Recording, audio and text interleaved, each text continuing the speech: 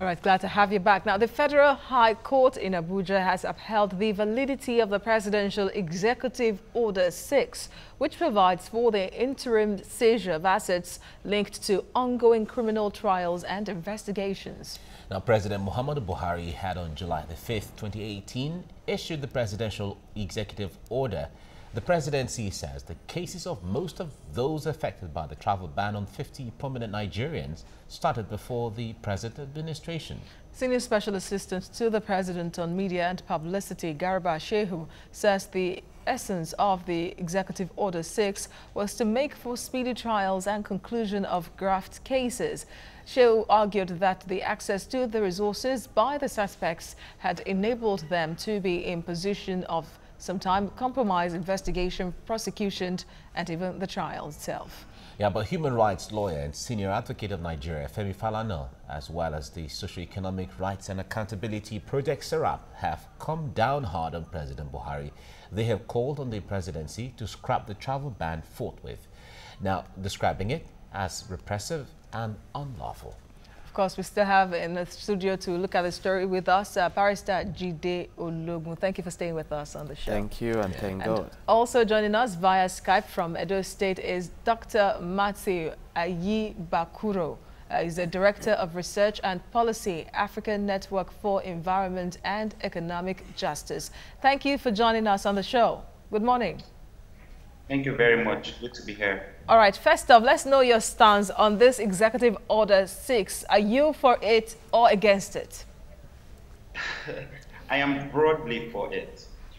I'm broadly for it because we've had a lot of challenges with the anti-corruption regime in Nigeria. There has been a lot of loopholes, and despite the measures that have been put in place since the return to democracy, there are still a lot of loopholes in our laws on how to deal with corruption. And the executive order comes in to, in a certain manner, ameliorate some of these loopholes.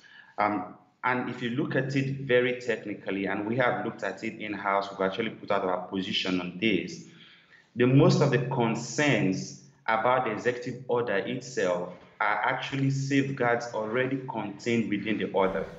There is an obvious challenge that this executive order might lead to executive tyranny and overreach of executive powers in a democratic setting.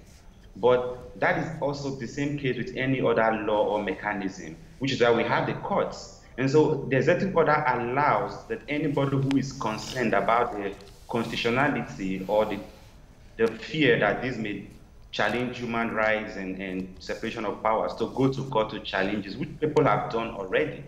But we believe that the fact that most accused persons, while their cases are in court or otherwise, still have access to a lot of resources to be able to challenge and frustrate judicial processes is a challenge that we need to deal with. But the most important factor in this that we should remember is that it is very unfortunate that when initiatives like this come up, we do not find proper and objective analysis of these issues, and they are quickly subsumed into suspicion of the motives of the person putting them in place or otherwise.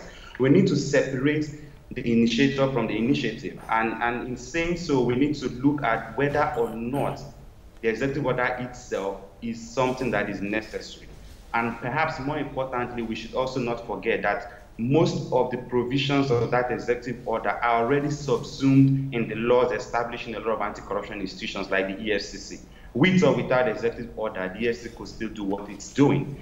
The federal government, it appears, has through the executive order made an effort to coordinate the efforts of all law enforcement agencies around issues of corruption, human trafficking, terrorism, to make sure that they're able to coordinate these efforts around the assets of people who are being investigated. That is all the executive order actually does in effect. So it is not something absolutely out of the ordinary or new in terms of the criminal justice system or prosecution of corruption cases. And that objective analysis is seriously lacking in a lot of the views out there, people saying this is about the president trying to bring in dictatorial tendencies from his past.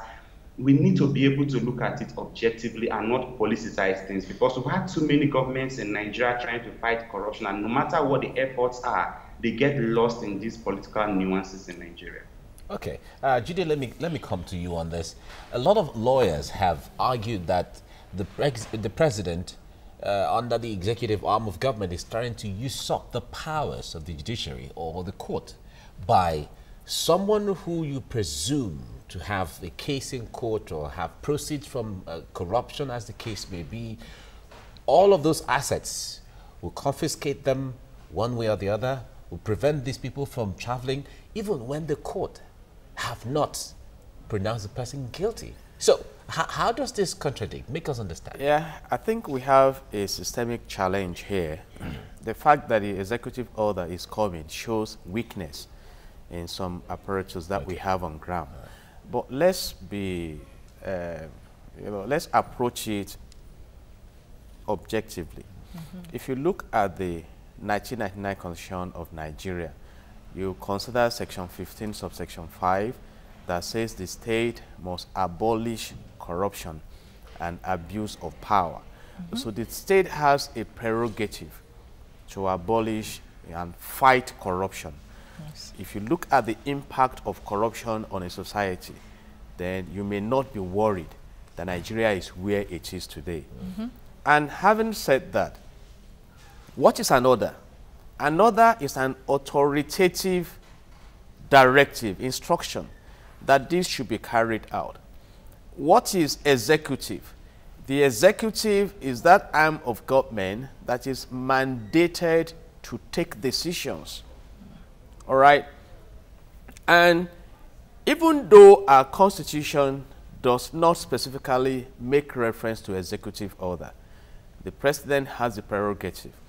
Executive order, if we go to America, the presidential system we have adopted, as far back as 1789, George Washington gave an executive order to the heads of federal departments to come forward with evidence that show that they are really supporting the vision of making America great. I think it was William Harrison, out of all the presidents, that did not even embark on executive orders.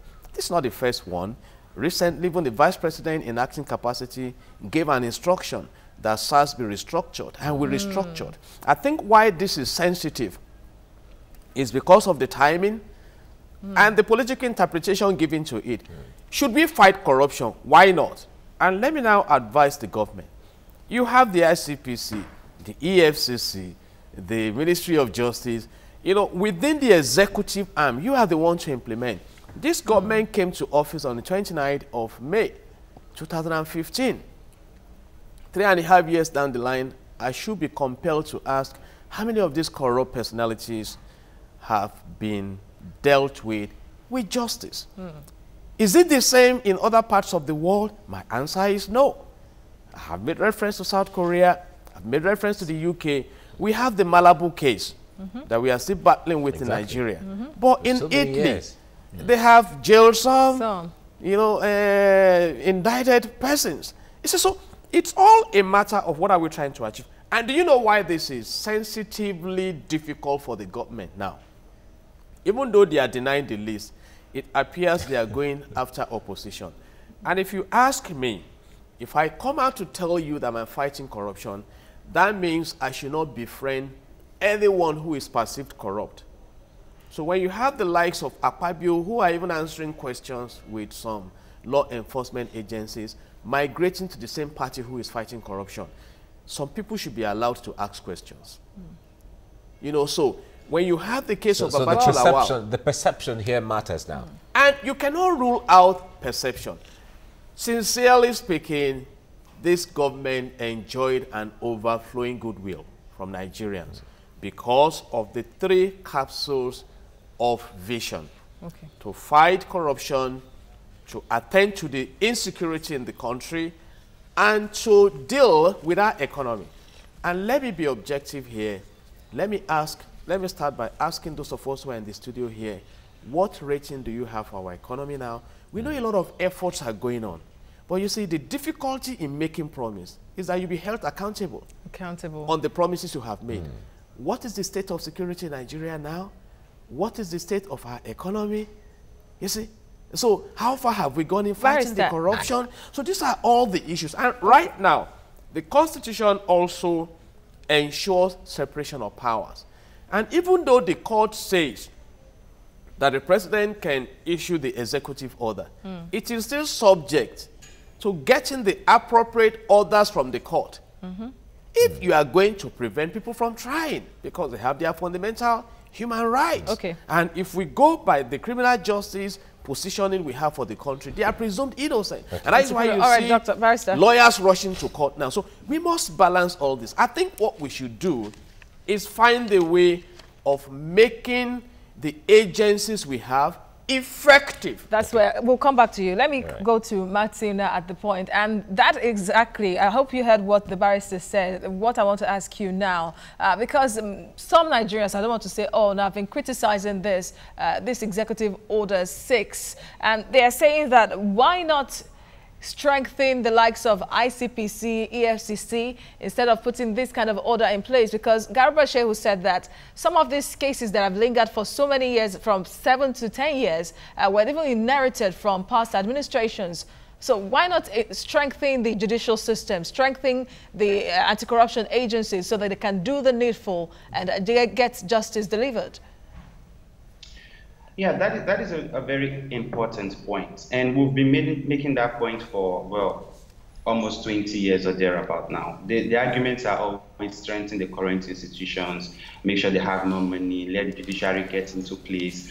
We've made those arguments for a very long time, but we are not making very good progress. And I want to emphasize the fact that when these arguments are made and the anti-corruption efforts in the country get lost in these nuances of this is partiality, the perception is that you're not going after people in your party, the ordinary Nigerians are the people who ultimately lose in this process. Because we have a certain circle of politicians who are able to move into government and out of government and defect and inflect into other parties and are able to shield themselves out of all these processes. But then if we Nigerians, the ordinary Nigerians, get caught up in those nuances, then we're not going to go forward with these anti-corruption efforts. The EFCC, as you found, I mean, in terms of infrastructure, they have one of the best in Africa, if not the world. They're having a lot of budgetary allocations to them. But we are not making good efforts because the whole anti-corruption effort is getting lost in these arguments of political parties, ethnicity, religion. We need to be able to start looking at initiatives like this objectively. The EFCC already has powers to be able to temporarily keep assets until cases are concluded. The ICPC has similar powers. But this is an effort to make sure that these efforts are all coordinated under the Office of the Attorney General. But a lot of the arguments since the executive order was released haven't been on the content of the order. Like my colleague in your studio already said, Section 4 of the executive order already says that if the enforcement of this order is in any way endangering your human rights as a citizen, you can go to court.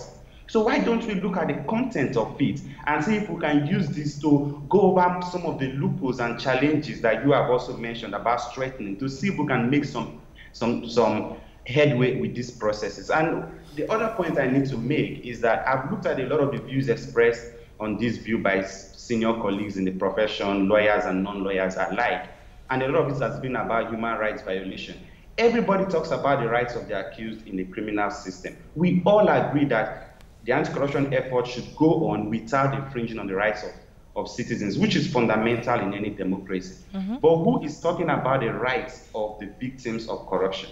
Who is talking about the rights of the people who do not get schools, who do not get what they need as citizens of the country because whoever gets the political office gets enriched? I think that the most recent action of releasing the fact that the federal government is now banning 50 people from travel is a very unnecessary gimmick, and it's just distracting from the effective use of executive order. I mean, most of those people have cases in court, and if the value of those cases are over 50 million, the court would likely even make sure that you drop your passport as part of bail conditions. So there was no point to bringing this gimmick in this electoral period.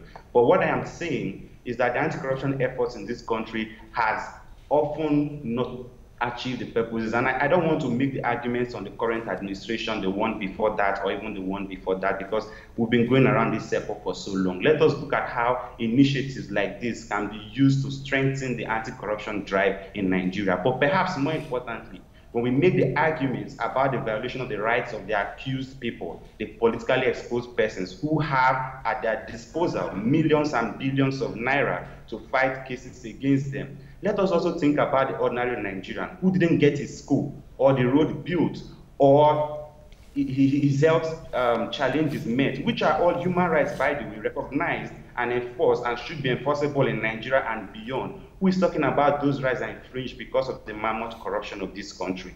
If we continue to make these arguments about this current administration or the past administration or the fact that it is directed at opposition, I don't care if the executive order comes in one day before elections. We should say, is it legal? Is it necessary? Is it important for ordinary Nigerians? Because the governments may continue to change, but the plight of Nigerians remain the same every day. And we should be looking at efforts and initiatives to make sure that we are able to also take the interest of the ordinary Nigerian in consideration during these conversations. Okay.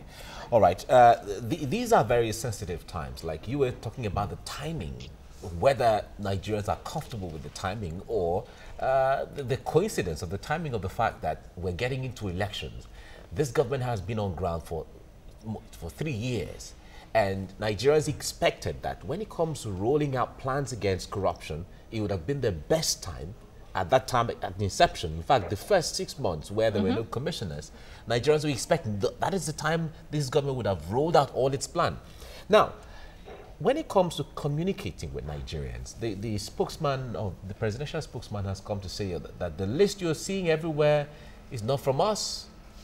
We're not the ones who give out that list. So whatever it is, whether there's a dead person who is on the list or there are people of the opposition or the people of that is not from us. But the point there is, if it is, but he didn't come out to doubt the fact that there is actually a ban on 50 people, 50 Nigerians. Do you think there's a communication challenge when government is coming up with these things, not being able to channel it for Nigerians to understand and for Nigerians to accept and support? You talked about the issue of goodwill. This government enjoyed maybe one of the best goodwills in the last decades. Do you think there's that challenge on how to really communicate this thing rightly to Nigerians for them to buy in? Yeah, you've said it. And, you know, the executive arm is so empowered with resources. The ministries are under the, executive arm. And in communicating, we've had a lot of gaps. In a situation where you are reputed as denying almost everything that shows up, it either means you are not proactive and practical enough to present what should be trusted, and you are at the mercy of whatever shows up. You see, so, and that element of being proactive, we need to work on it. I mean, like I said, you talk of, I'm lost on this matter because by now, this government should be showing the people the great things that have been done in practical forms, rather than claiming 1.7 trillion has been spent on massive infrastructure. Like my colleague mentioned, people want to touch this infrastructure. I will give you an example. There is a short distance between the Ojodubaga bus stop in Lagos and the Kara Bridge towards the Long Bridge. The deadly potholes there, we had to shout on radio everywhere before somebody came to mend it. I don't know who came. And we have an agency, Federal Road Maintenance Agency, that was put in place, I think, around 2002 to monitor all federal roads in the country and maintain them. So why have we come to where we are?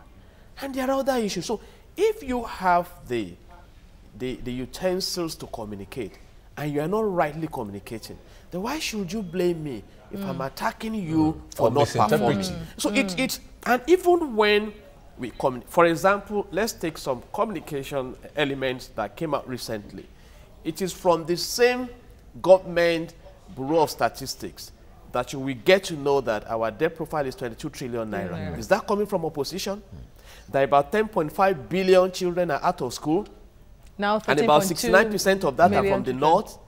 That led to UNICEF going there to address the traditional rulers on the need for Western education, and a group is fighting that education. For us to hear that, so all these issues, I think what is needed mostly now is coordination. The best time to have planted a tree was 20 years ago. The next best time is now. People need to be in touch with the results. If there were no promises, then there is no yardstick for evaluation. Yes. And once again, the meaning of executive is that you are to implement plans. So how far have these plans been implemented? By the way, those who are being banned from traveling out of this country, they have remained in this country. Yes, they have remained in this country. You see, and again, in terms of communication, I think the president also should be careful what he says or whatever he said about him. Recently, he was trying to insinuate that national security supersedes the rule of law. And we all know globally that it is the rule of law that will even facilitate security. And you look at the different kinds of experiences we are having, a group coming out to threaten state laws, Miyetti Allah, headsmen killing people, and we have not denied that they are headsmen. Even acknowledging at the international level that foreign invaders are invading Nigeria, Islamic states of West Africa, threatening the sovereignty rebels of the from country. Libya.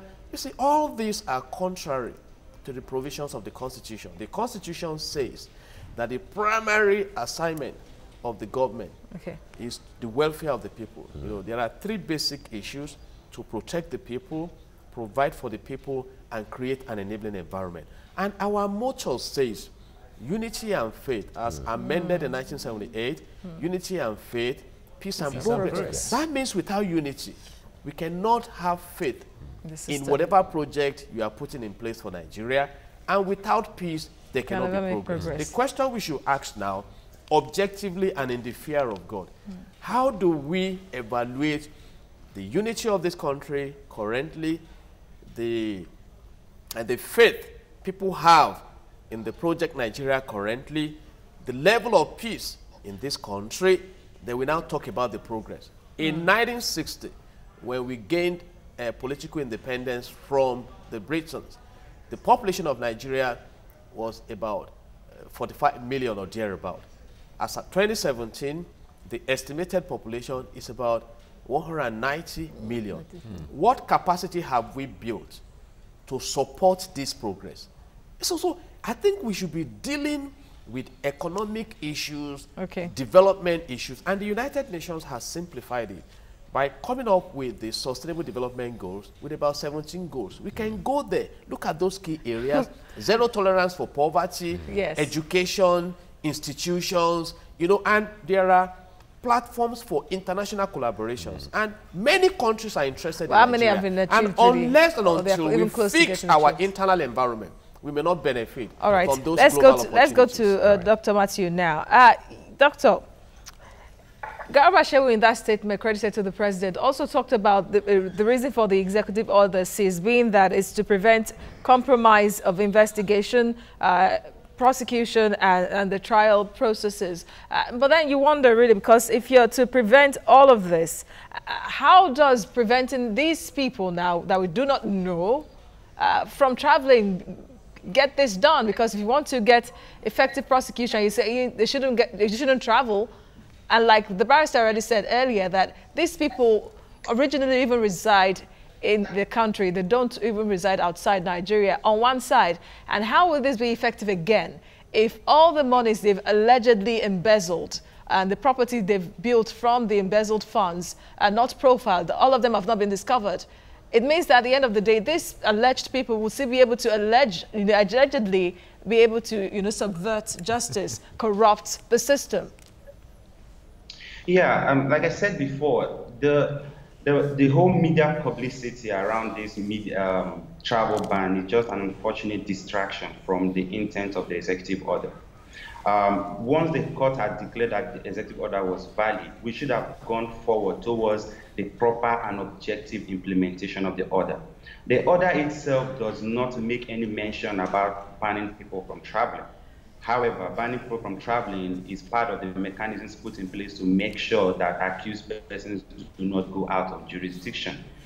I do not still understand what was the exact intent of bringing this whole media attention towards banning 50 people when you don't release the list of the 50 people objectively, and now we have leaked lists all over. And like I said, it's distracting from the intent of it. What I would want to say, though, is that there is no doubt that when you see accused persons come to court and being defended by 5, 6, 7 senior advocates of Nigeria, there is a definite need to ensure that they do not use resources that are alleged stolen to frustrate those processes. And we should now move forward to seeing how this executive order would achieve its intended purpose by making sure that, for instance, the executive order says that the Attorney General should publish from time to time the measures that are taken under the executive order. So this is what we should be asking. Current under the executive order, yes, you provided a list. What are the assets of these people for the list that you provided under the executive order? We need this sort of proper and objective and no media-based implementation of the order. This is an unnecessary distraction to the whole process. All right. We think all right, Dr. Matthew. Yeah, due to time, we have to leave it here now so that we can just because we have just a few minutes before we go. Just about 4 minutes now. Jide, let me ask you this. Going forward, what do you think? What scenario can play out? Because I understand some lawyers have gone to court to challenge this. I think the executive should focus on the executive arm. And like George Washington did, why don't you direct these orders at those who have entrusted with these agencies to come and show their performance profile? The president, whom I respect so much, came out to say that the Inspector General of Police disobeyed his order in Benue State, and yet that man is still in office. So I think the crisis of the executive resides with the executive. Okay. And I want to conclude this morning by saying that if position outperforms opposition, opposition will crumble. Right. And on that note, I want to say, can governance be shifted to the 3 cardinal objectives proposed for governance by the Constitution? Protecting the people, providing for the people, and creating an enabling environment. Okay. Right. God bless Nigeria. Amen. Amen. That's of course, God bless Nigeria. Thank you very much, Barrister Jide Ologun, for coming on the program. Thank you. And we also thank you, Matthew Ayebaruko, Director of Research and Policy at the African Network for Economic and Environmental Justice. Thank you so much for joining us from Benin City. Thank you very much for having me. Right. And just before we go, we need to let you know that the views and reaction of our resource persons on the topics discussed on the program today are their views and have no connection with TVC News. We need to let you know that. Absolutely. And we must thank you for spending your morning with us. Tomorrow, we'll be back again with other issues that concern Nigeria, Africa, and the world. I am Mike Okwachi. And I am Azizat Olalo. Have a lovely day.